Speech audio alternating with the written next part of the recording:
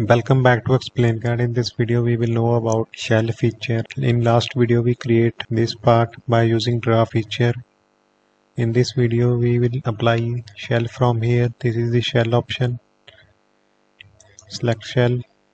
Parameters, select here thickness, I select 5 mm. Okay, from here we can watch its preview, show preview. Here select face, I select this face.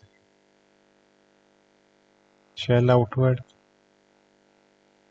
The all material will be deducted and external 5 mm or any thickness which you enter, that layer will be created. If uncheck it, shell outward, 5 mm layer comes from material, other material will be removed. I select OK. So this is the shell feature.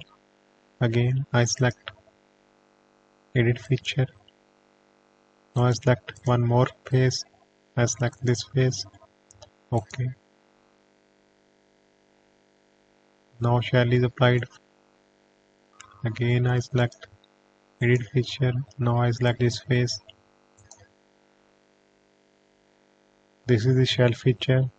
Thanks for watching. Please subscribe.